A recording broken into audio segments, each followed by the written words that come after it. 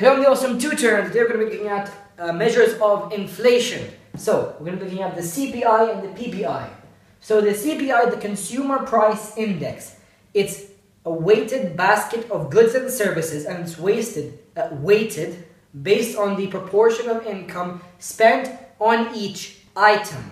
Okay? And it's carried out through a family expenditure survey, which is updated annually, and basically measures how much consumers, how much households spend on goods and services. Okay?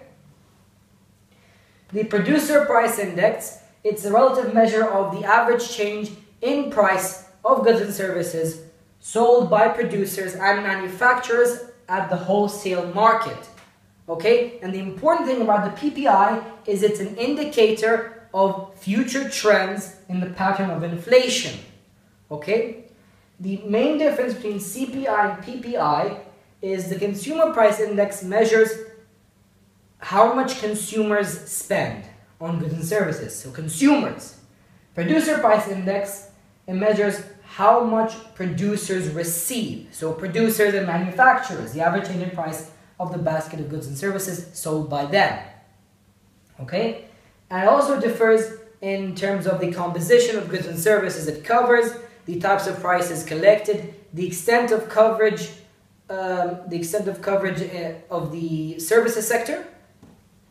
For example, okay, the Producer Price Index measures goods and services at all levels of production, all levels of output.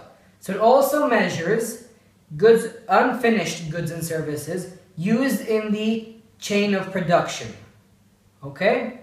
Whereas CPI measures, CPI depends on households purchasing finished goods and services.